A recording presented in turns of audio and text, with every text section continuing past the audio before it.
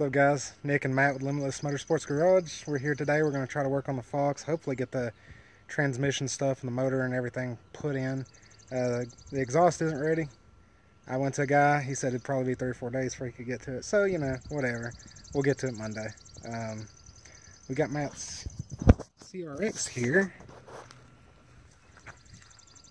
So tell us a little bit about it and what your plans are, man, and long term and short term and, you know, all that jazz. Well, for right now, I picked up the car for $1,500. It's got a D15 B2 DPI engine in it. It's sold two fuel injectors.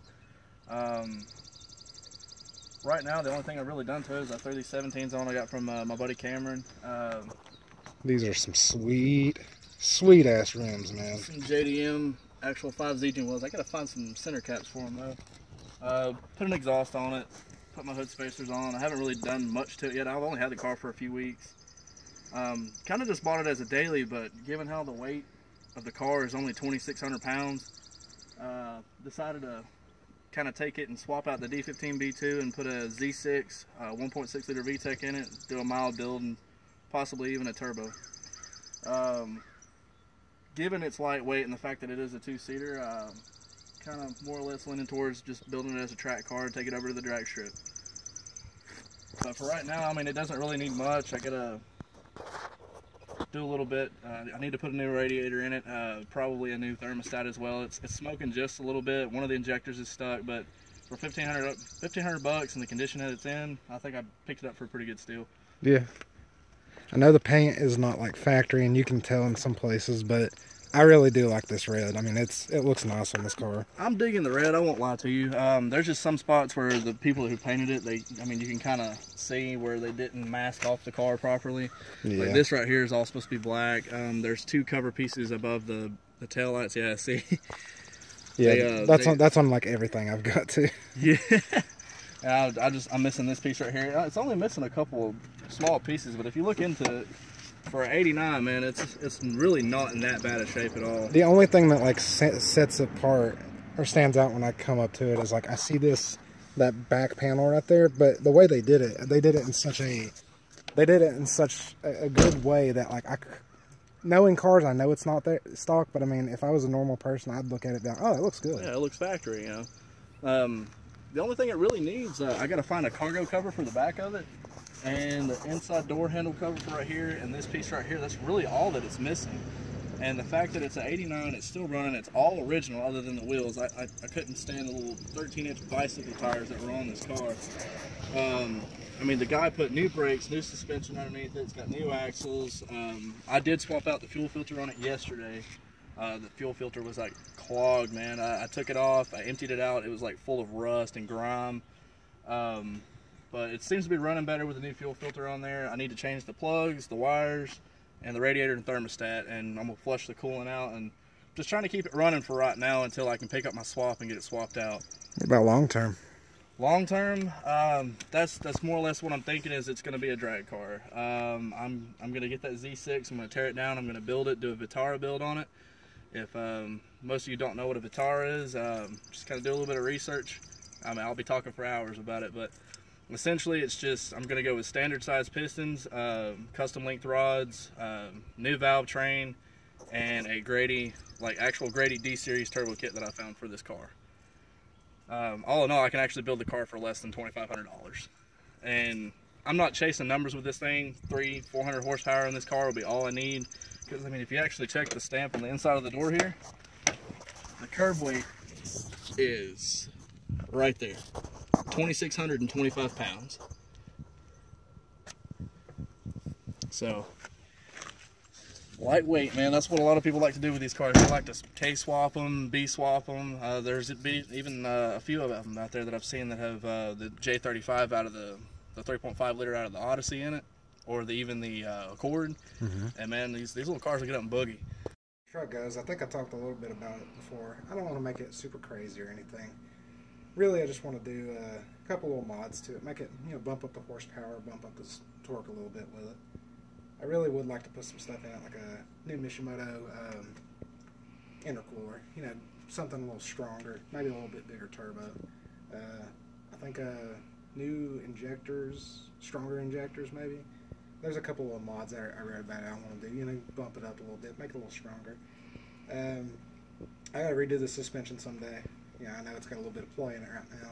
Plus, you hit bumps, it goes like this, and you're having to fight it. So, you know, gotta get some stuff for it. It's a workhorse. It is what it is. But I do want to have a little fun with it. You know, you get it up in third gear and start trying to get into fourth, and you put your foot down. This thing can be pretty quick for 7,000 pounds. So as far as the white one goes, I really want to. I wanted to make this my drag car or autocross, either one, and then make the Fox something like a family car. And with the heads in this one going out, I mean it really threw a wrench into things. But it really threw a wrench into the thing, to the works, and I just right now it's just gonna sit. As far as long term, because the truck is kind of mild long term, but this one I really would like to get a built 351 in there with like one of those dart blocks. I mean, I'll never make this kind of power, but they're rated for like 2,000 horsepower, I think. Jesus Christ. So I mean, yeah, you spend $3,000 for a block versus maybe 2,000 for another block, which can only hold a couple hundred. Like this block will crack in half at 500, and there's nothing you can do to stop that. Isn't this an aluminum cast block? Yes, I think so. It is what it is. I'm not gonna be able to dump the money in it right now. I wasn't going to take that transmission out, but it's something that I was wanting automatic for the Fox body, and I was going to keep the manual in this, and this is going to be my fun car, and then it died. So maybe in the future I'll source another transmission, take the T5 out. I know it sounds like a lot of work, and it is in a way, but it's not. Especially I hadn't worked on the things in a while, so I start taking things loose and I forget about things, and so we did struggle a little bit last week, but once we figured the the 2 or 3 things that were holding us up, I mean it went like butter. So yeah, so short term, hopefully get it running, maybe put the T5 back in it and get it where I can drive it. Suspension's pretty much perfect in it. I mean, I've had it for 5 years. It's still it's still tight as can be, and I've not had any problems besides having to do an alignment. I had to replace one piece, but I mean a little downtime, a day. What does the Fox say? Nothing right now. Nothing right now. And so short term, and I did talk about this the other day, I really wanted to get the Fox just running. There's a Mustang event. I know I'm not going to get it running by then. Fingers crossed I can get it running. Maybe with some help, work an extra 2-3 days a week instead. Because I only usually have about 1 day to work. So hopefully working 2 to 3 days a week, I'm going to be able to put some time into this and get it running. The biggest thing we're going to have to deal with is maybe fuel lines, brake lines, and wiring. The rest of it, I mean, it's throw the motor in, throw the trans in, throw the new fuel tank in, but I'm ready to go. But short term was just get it running. I have a 5.0 that goes in it, and we're going to do that.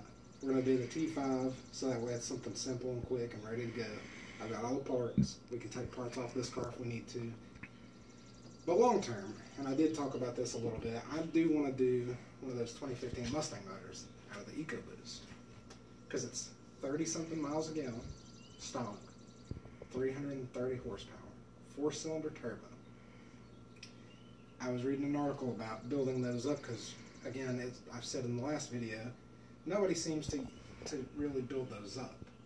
They're relatively cheap. Now, I looked online. I said, I think, $2,200 for the whole assembly with a transmission. So I looked it up, and then apparently prices have raised since then. I'm assuming millions of people saw our video and said, hey, we got to get one of those. But no, in all reality, I must have just found a really good price. I think I found the motor for $2,500, which is still not a bad price. I mean, considering I think you can get some other JDM motors, some of the higher end stuff like 2JZs. I think I've seen them around $2,500, maybe with a transmission. But I really want to do that because, like I said, 330 stock, 30 miles a gallon. This thing would be faster than my white car and be better mileage. Not to mention it's actually lighter than the white car too. Exactly. And I don't have the money to do it, but again, long term, I would probably want to replace these doors the hood, the fender, basically every removable panel on this car with carbon fiber. You can get them relatively cheap for these kinds of cars and the white one. I mean, you'll shed pounds off, and that will just make it ridiculously lighter. So I do want to have a full interior. I do want to have a full working family car, something that I can, have friends, family jump in, and we can go to the store.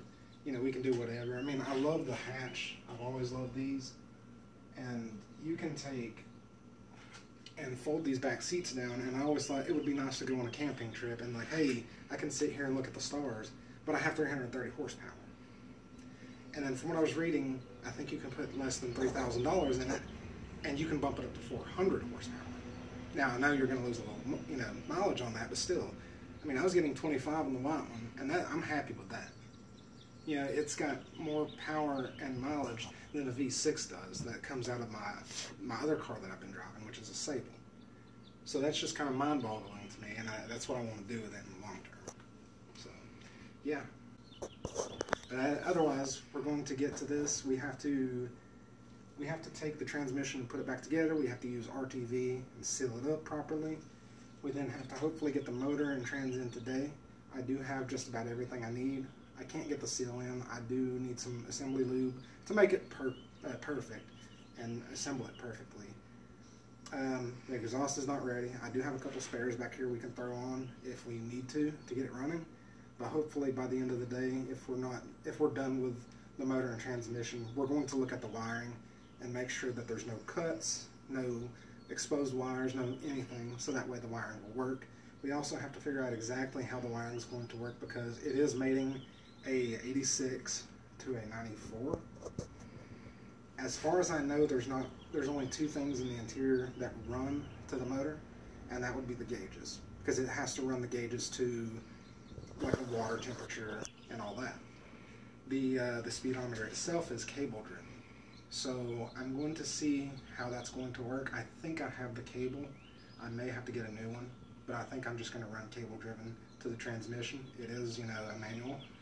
So we'll see how that works. I do have the actual sensor somewhere around here, but I don't think I could switch that over without getting a dash out of a new one. Like I said, that's going to be one of the hardest things about this thing because we're going to have to figure out the wiring. I think it's going to be pretty straightforward except for the interior, the brakes, and the fuel lines.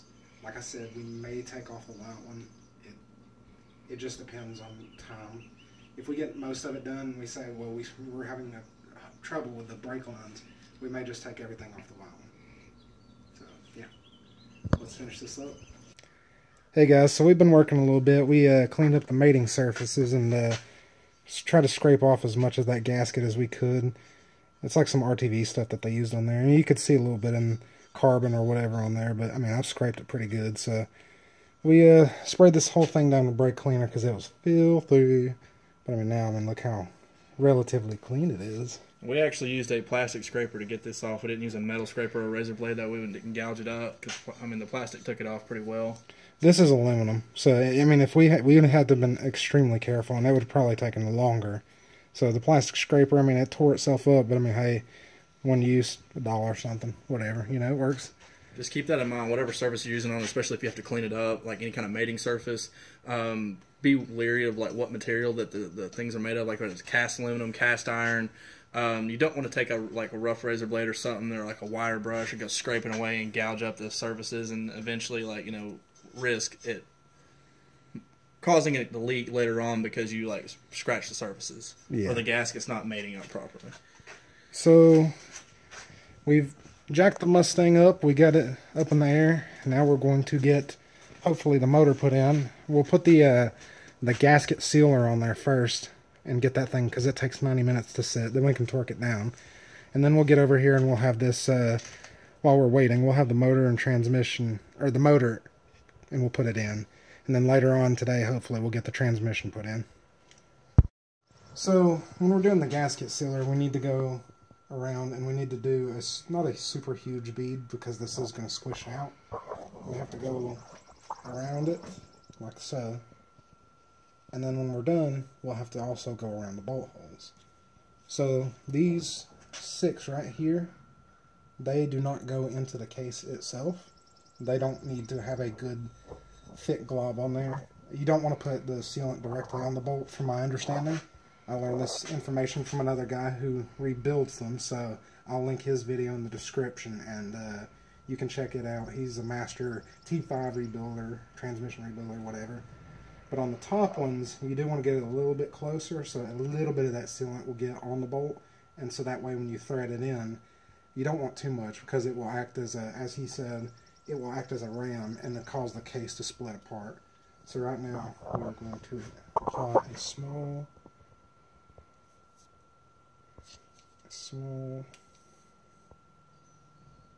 there we go. Bigger than that though. The great words of Charlie Sheen, let's do a line. All right. I mean, it's about that size, but there we go. Now the tube he was using, and that's why he was using it, because it had like a little trigger on there. But almost like a grease gun style? Yeah, but it also costs like $28. Say, yeah, you get that industrial size. Perks of working at shops. You get that industrial size stuff. They're starting over here. I see why he likes that trigger. It's a lot easier on the hands, more stable. Yeah, because I'm like wanting to apply too much or too little. Yeah, with the trigger you can kind of control about how much you're putting out. Should have spent that $20. Yeah, trial and error. You know that for next time. Hopefully they're in on next time. I mean, you know. Knock on the wood. Sorry if I'm blocking the camera, audience. This is the best angle for me to come at. I might touch up a little bit over here. I'm like an artist. I'm Picasso. Or every teenage female with an iPhone nowadays. Look at me, I can Snapchat. I'm an artist. And then we also, as I said, want to go around these bolt holes. I might get a little bit dab right there. Dab. The dab will do you. Do a dollop of daisy. Like an icing on a cake. It's one tasty looking fucking cake. Now with metal shavings. No, those are sprinkles. My exploding cupcakes. The secret is gunpowder, but I'll never tell. I mean, when we like bolt them together, it'll sandwich Yeah. it pretty well. I just don't want to leak, because then we're gonna have to take the whole transmission apart again. Ah, shit, what are you talking about? Use a syringe. Put some of that in a syringe and. I'm going to double check my work. A little bit extra on this outside. He said that they don't go through the case right here, but I want to make sure.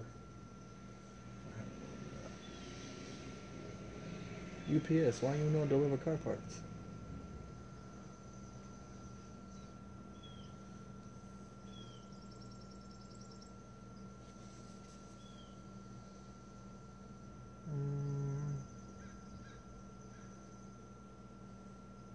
What do you think? That's about good right there. Alright. Now I have to get the small parts. I don't know what these are called exactly, but this basically works as shown. You put this spring up in here, and then the ball, it rests like that. And I'll show you when we get over here and put it back together. Set those right there. So now, let's go here.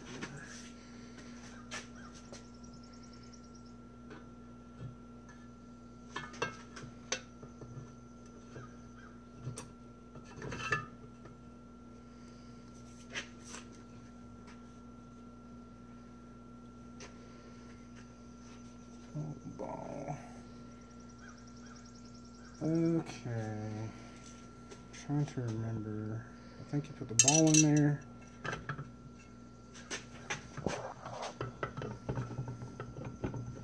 Wiggle, wiggle, wiggle. That might not be good. Ooh. That's on the tilt.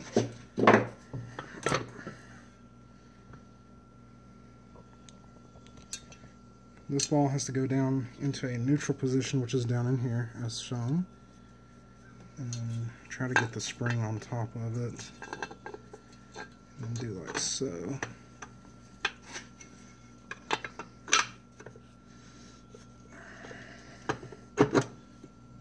And you have to get that thing up in there.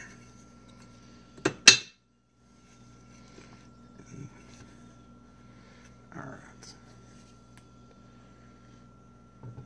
Alright, I gotta get the bolts. Alright, we are locked and loaded. So these are the, what I was talking about, and I have a little sealant that goes on them. Take and go ahead and throw these down in there. We're not going to torque these down because this has to, we'll get them on tight enough. Yeah, just finger tight for right now because that sealant has to cure for 90 minutes. Yeah. Yeah, this one doesn't, that's right. These top ones, they don't need the thread locker. They just... It's just the center ones? Yeah. Now, they also... We did it! We had to drop the whole front of the car for this to clear. Because when it was jacked up all the way, it was wanting to not clear this. Yeah, it liked like 4 inches of clearing, so... Hopefully this is the last time we put this thing in here. I mean, it's been in here like 3 times. And for various reasons, I have pulled it out and put it back in. So, now we just have to get the nuts put on, which I have them. These nuts. And we will put the nuts on. And then we got to finish the transmission. Actually, no, it's ready. We just got to grab this stuff off of the white one. We got to grab the pressure plate, the actual clutch, grab all that stuff, and then start putting it on this motor. I can feel it. I can feel it coming. So I think it's doable. I think we can get it done. As long as we keep at it, we can get this done. I mean, we cleaned it up and got the transmission ready to go today. Oh yeah, and we cleaned that tail shaft so good. It was like caked in old fluid. And years worth of grime. Yeah, and it's beautiful looking now. So we've Matt sprayed this off, got all the grime and dirt off of it, and then we got a new hose because it was all degraded and old. So now all we got to do is just work about wiring later. I think we'll get to that today. We'll go look at the wiring, and then tomorrow maybe we'll see what we can do. So where are we at right now? So we've got the motor in the car. We've got the car set back up so we can get the transmission put under there.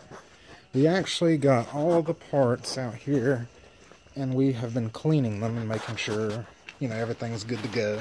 We've got the block plate that goes in between the motor and everything else. We've got it cleaned, sitting over there.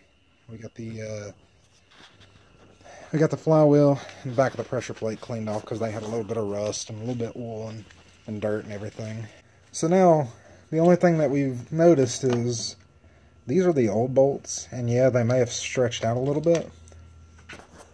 Let's see the size. So it's about 1 1/16 inch. I think, reading from everything, they said that the stock bolt, or the bolts that you can buy like from ARP, are 1 full inch, but these are under 1 inch. So to be on the safe side, we're going to buy some new ones. We're going to have them shipped. Possibly, we may run down to Atlanta to the Summit Racing down there and pick up some bolts. But it just depends on, you know, how tomorrow goes. I got to do some budgeting. So if we don't, this is the end of the video, and we'll see you next week. But if we do, let's keep working. I mean, fuck, why not?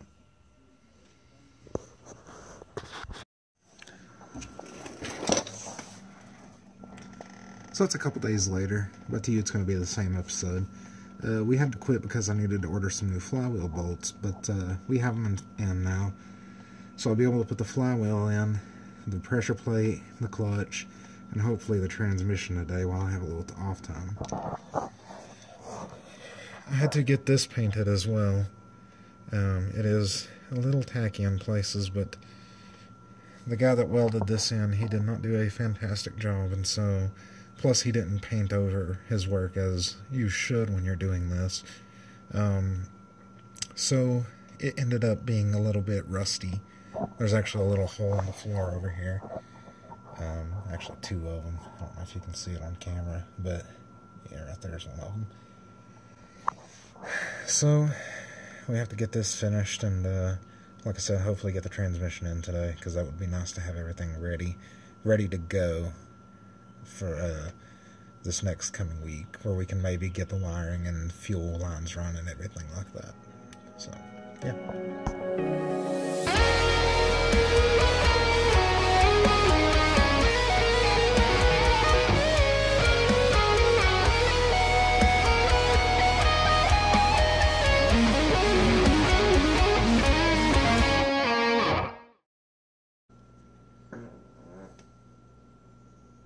Edit.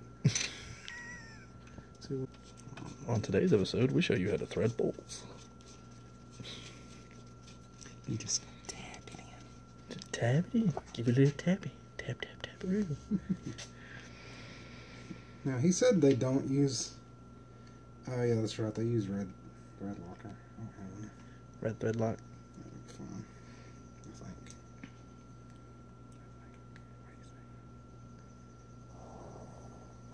If it recommended by a man with a transmission shop, I would do it. I'll use this today that I have over here. Oh, shit! Oh, shit. Woo! Ladies and gentlemen, we almost suffered catastrophic failure. God dang!